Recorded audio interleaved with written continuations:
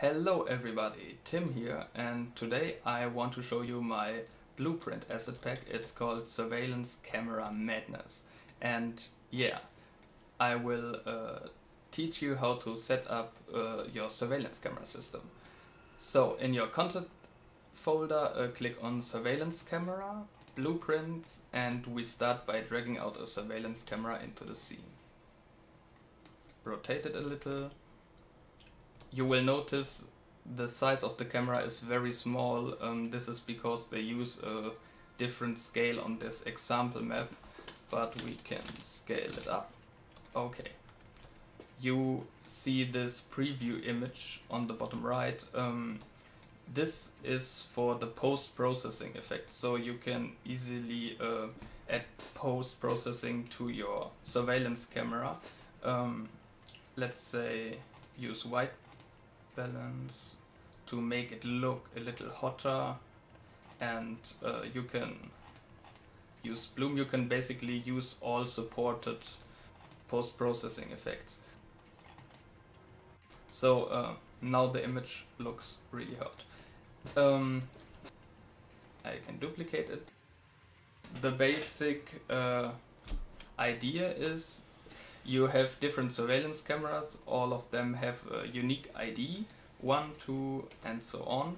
And if we now add a monitor, oh cool size. The monitor has a camera ID it's linked to. We can show, you will notice this green material, it's called material slot override. You can easily replace this monitor mesh with other meshes and just type in the material slot you want to override with the camera image. If I hit play now, you see we already have a image from camera 1 on this monitor. You will see the resolution of the image is not good, and it's currently running at 15 frames per second, so you can adjust this in the camera settings. So let's say 30 frames and the resolution 512. I recommend this resolution, depends on the size of your monitor, on your camera movement. So if you have a fast moving camera or fast rotating, you want to set the frames per second a little higher because it looks better. So now the image is a little clearer, and this is basically the easy setup. You can repeat and duplicate this monitor, set it to camera ID 2. And now we can see the comparison. The left one is using the 512 texture, the right one is using the default 265. And yeah, you can see the difference in quality. So, I mean, this low poly monitor isn't the prettiest, right? So let's delete this and just replace it with your own mesh. So,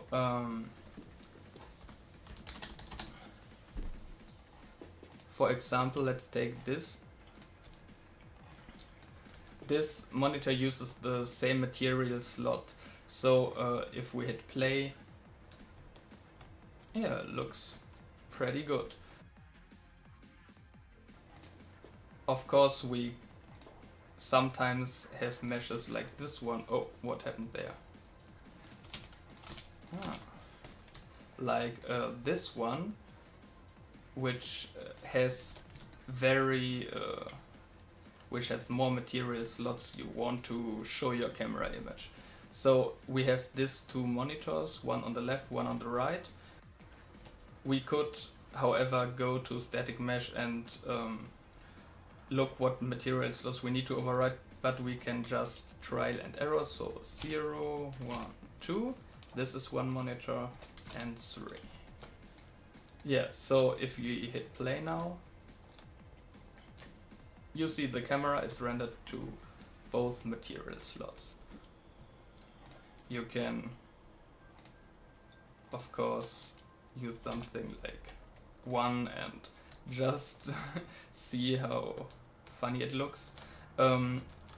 If you use this, you want to have your UVs unwrapped the right way. Now let's go to the camera. You can use your own meshes here too. You can, for example, use this mesh. I have 2 preview camera meshes, and you can adjust the camera mount too.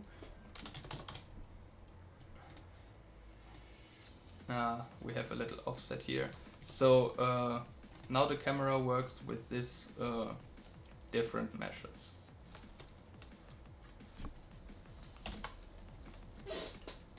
So let's take a look at the camera rotation and camera settings in general.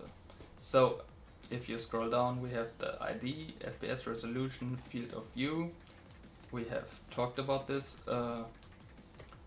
and the different meshes you can set.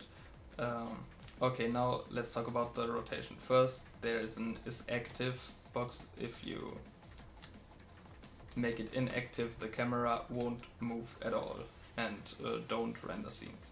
So make sure this is checked.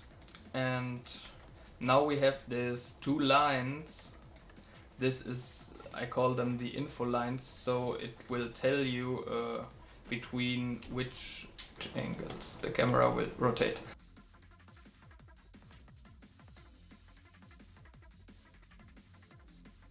So you can easily adjust them with the sliders, and you can adjust the rotation speed.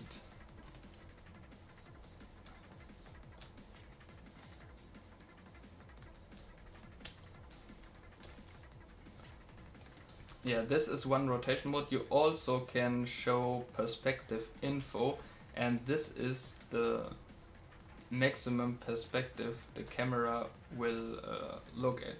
So it's pretty good if you have some corridors, you want to make sure the camera sees everything. This depends on the field of view, which makes sense. Then we come to the different rotation modes. We have still, which doesn't move the camera at all. We have 360 degrees. I can show you. The camera will rotate 360 degrees. Yeah. And then we have the simple rotate right left. This is what I showed you. And we have the timeline. So we have 2 timelines, unbound and bound. So if you use unbound, you make sure that your camera rotation curve is an unbound curve. So this is basically the raw camera degree. Okay, so if I hit play now, and if you use timeline, you have this timeline play rate to adjust the speed. The camera is now playing the timeline, and yeah, you can do all kinds of crazy stuff with this setting. Maybe we should add a monitor. Timeline bound, it will use this maximum rotation angles, and you have to make sure your timeline is like this. It goes from 0 to 1. So it's not really the angle in degrees, but the ratio between left and right. So 1 is for right and -1 is for left, I think. So you can use this timeline to rotate the camera between those 2 info lines.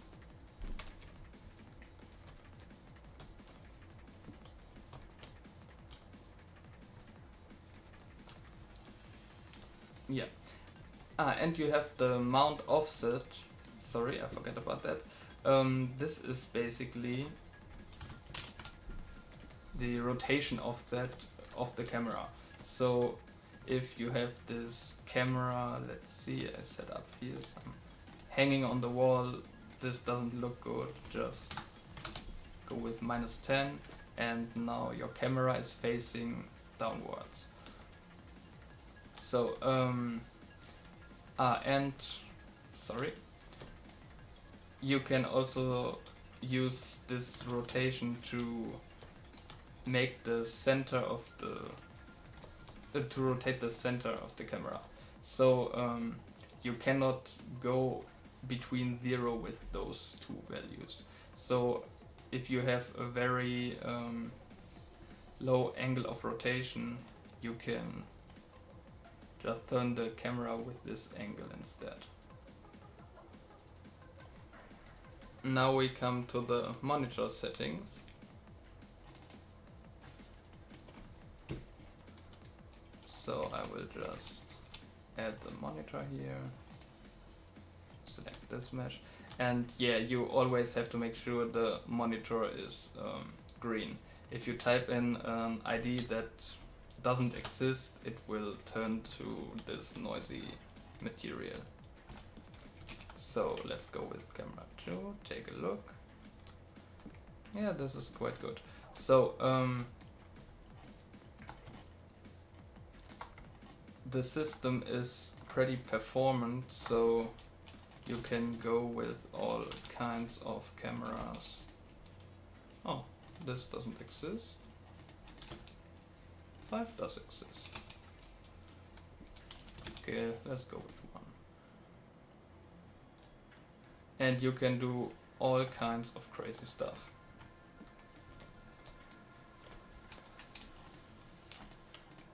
If you delete a monitor or a camera, you just ignore this message. You can adjust the monitor noise. Let's say it to 20, which is really high. And you will notice the image is very noisy. You can set it to 0 and notice the image is very clear. If you want to switch the cameras in your game, you can call, I have some events. I have a change monitor camera ID event, so just call that. Or you can change the monitor view mode. The monitor view mode, you can choose it here. It's by default 1 camera, so the monitor will only show 1 camera at a time, but you can also use switch camera array, and by default it cycles through this ID cycle array, and yeah, basically shows all the cameras with the IDs in this array.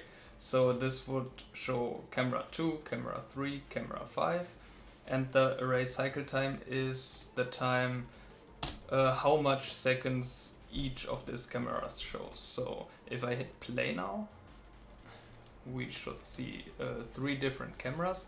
This is 3 because it always starts with the first array index, then 5, and the last one should be camera 2. Yeah, and basically that's it. And you notice this monitor overlay. You can also change this to like this little recording thing here, or to this. This looks pretty cool. Yeah, so you can add whatever texture you want, and this will do it. We have this always render setting. This I will show you. Need to add another camera here.